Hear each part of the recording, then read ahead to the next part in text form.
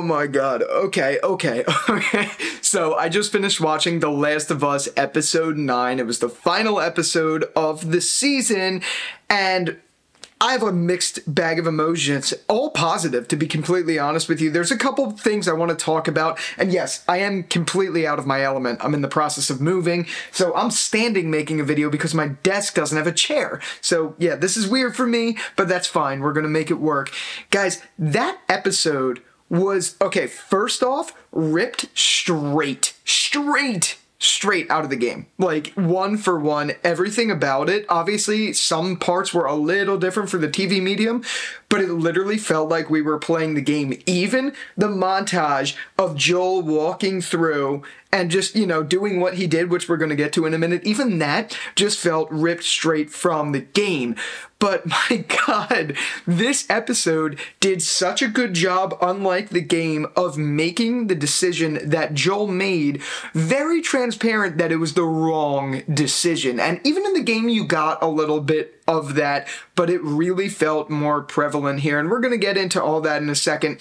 But I wanted to start by running through the episode, you know, overall. So when we start out in the episode, you see a flashback of Ellie's mom giving birth to Ellie in the most, what I gotta say is like the worst circumstance ever. Who would want to be fighting off an infected person as you're literally about to give birth? Like, absolutely crazy to see that. And then Marlene was there and all that stuff. At first, I didn't really like how they cut to the, you know, they cut to the intro before they showed what happened to Ellie, because I was like, wait, is that it? Like, what happens to Ellie? And then we saw what happened, and it worked itself out, which was great and all of that.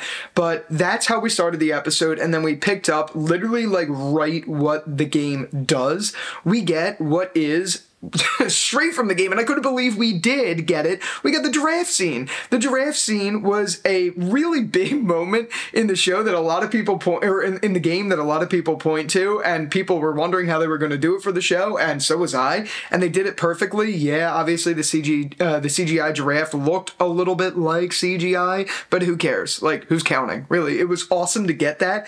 I never thought we were going to get that for the TV medium, to be completely honest with you, and then everything that ensued after that was literally just a carbon copy of the game, and that's not a bad thing. You know, obviously some adaptations try to do that. There's like, you know, the Halo show and all of those other shows, Resident Evils and all that. Some of them rip moments straight from the games and things like that, but this one did it like right. It ripped it from the game, but it made it feel like you were watching a TV show, but it made it feel like you were also playing a game.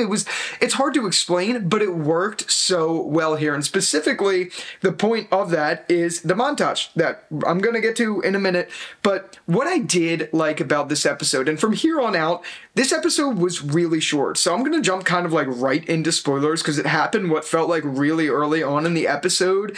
And I guess if I do have one complaint, it is that. And we're going to get to the complaints at the end because I do have two. I'm going to make a whole separate video about The Last of Us as a series, this first season. But we get right into the whole Joel waking up in the hospital and Marlene telling Joel that they essentially have to kill Ellie in order to save, but they have a cure. They know what the cure is, and they really did a good job of setting it up and making it understandable that there is a clear path forward. I was really worried how they were going to do that in the show's version, how they were going to like explain what happens and like how they could get Ellie to be the cure and all that stuff. I was worried that they were going to kind of like mess that up and fumble it, but they didn't here. They explained it clear as day. Joel understood that, and then when he finally understood, oh wait, but that's going to kill Ellie in the process, then it was really like, oh, who's the asshole now?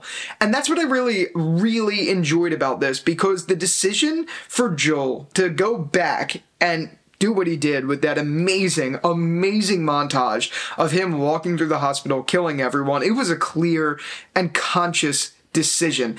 And I love that they did it that way. He knew it was a bad decision, but he still went with it anyway. And I love that. I love that in this show version, they made it clear, because I'm not going to explain what happens in Last of Us Part 2, but if you know, you know. And when it happened in the game, it kind of felt very stark. Even though the same decision was made in the game, it didn't feel as, I guess, justifiable is the term I could say.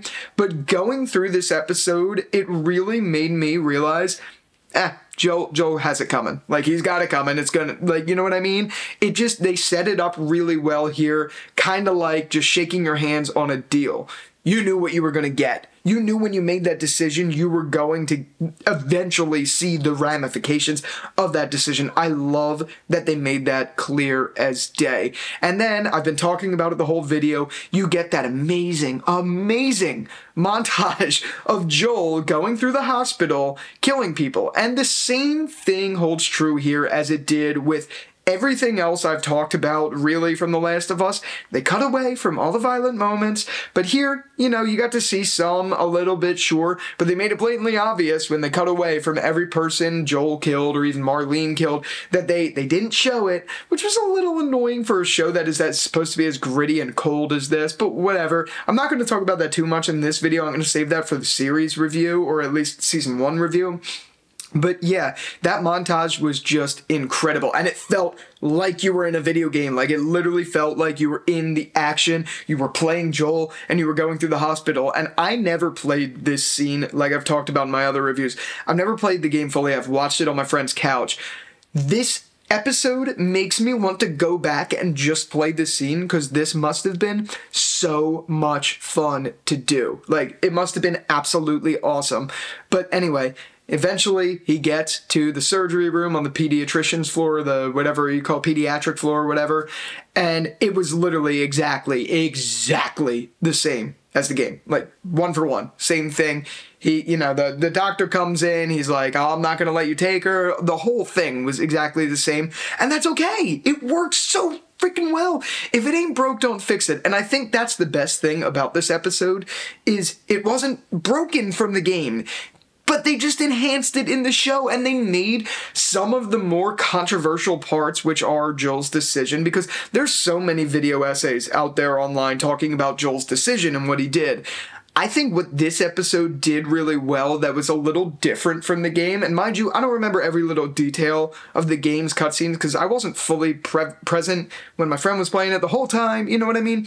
So the one thing I could tell you, based off of seeing what I saw there and what I've seen here, that they've done a much better job of, is making that decision clear as day. And I said this already, this isn't new, but you can now look at Joel and be like, asshole, asshole. Like, you know what those kids chant at, like, games and things like that? Like, I'm looking at Joel now like, okay, yep, you get it. You deserve whatever's coming to you. And I think that perfectly sets up the next season. And I even like, and I said I'm going to come back to it, and I will. This episode was really short, but I loved how this episode showed you that Ellie does not believe Joel. When he woke up, or when she woke up, I should say, and he explained that story, which even made me more asshole. But when she heard the story from him, you could tell she didn't believe it at the beginning at all. She didn't believe it. And then when they had that conversation on the hike, which was one of the most beautiful shots of the show, by the way, just absolutely fantastic, which it was different scenery than the game, but that's fine. But it was better scenery in the show. But when she finally asks Joel to swear that was the reason that they had to leave the Firefly camp and all of that stuff, you could see in her eyes that she was sussing him out and she didn't believe him, even though they just agreed that that was what happened.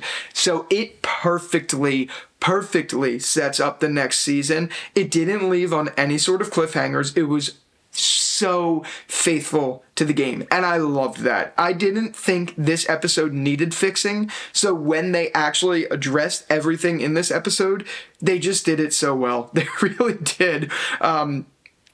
There's nothing but really good things to say about it. The only 2 bad things I will say, one is mainly for the season review, but I'll say it anyway in this video because it is relevant. I feel like this season just moved a little too quickly. To get from the beginning of the story to where we are with this episode and this huge decision that was made, I really do feel like they needed more time to develop Ellie and Joel together. I mean, obviously, as gamers, we understand the relationship because if you've played the game, you've played 15 plus hours worth of time with them, and it's not all cutscenes in the game. There's actual gameplay too of Joel and Ellie, and there's dialogue in those gameplay scenes. So you get more time with them, and you understand that going in. You understand their dynamic. If you've played the game, you know what it is in the story, so you don't really need that time for development. But for new viewers, kind of like myself, even though I've watched it and stuff like that, I would have liked a little bit more time to make it feel believable. Like, I always go back to the fact that if I wasn't watching this as someone who knows what happens, I don't know how I would feel. And I feel like, now, as I'm thinking about it, I know I said I don't know, but as I'm thinking about it more and more, I feel like this episode perfectly summed up that it moved a little bit too quickly. If I was a new viewer, I would have thought this was a little unbelievable. But then you also got to remember simultaneously that they did travel across the country together, and we only saw snippets of those in the show, if that makes any sense. So, like, you understand that their relationship obviously had to develop over the span of what? I'm sure it took a month or however long for them to get to point A and point B. I know it's like 2 weeks to get across the country, but you know, with all their stops and stuff like that, it took a lot longer. So yeah, that would be my only complaint if I wasn't a viewer of the game or anything like that. And also the other thing that I wasn't a fan of in this episode was the runtime. I was hoping that they would make this extended, but they didn't, and that absolutely attributes to how I feel like this was rushed a little bit. This was 45 minutes on the dot, like literally 45 minutes, which, fine. I mean, there's nothing wrong with that, but you have an extended episode in episodes 1 and 2, and then you leave one of the biggest moments in the story to just a 45-minute runtime that was like, do this, and we're done. Felt a little too quick. It really did. It felt a little too quick. That being said, though, I'm still okay with how they did it because I really liked what they did, but it needed a little bit more time to breathe. I said this about The Walking Dead Season 11. Season 11 of The Walking Dead could have used like 8 more episodes for it to be a fully believable last season. I feel like this show needed either an extended run for this episode or 10 episodes to make a little bit more breathing room for the story to develop and for Joel and Ellie to develop. And they had great camaraderie on screen. Like, their chemistry was great throughout all of it. But I feel like they just needed a little bit more time that we just missed. We just straight up missed. And that is disappointing. But overall, this episode was just fantastic. It really was. It was done so well, just straight from the game. You didn't need to do much else because it wasn't broken. It sets a great tone for the next season. And for us game people who have seen it or know what happens, you know what's coming. And oh, I'm excited for that. But yeah, this has been my review of episode 9. Let me know how you liked the episode. I'd love to hear about it down below in the comments. And with that out of the way, thank you so much for watching this video. And until the next one, I'll talk to you later. Peace out.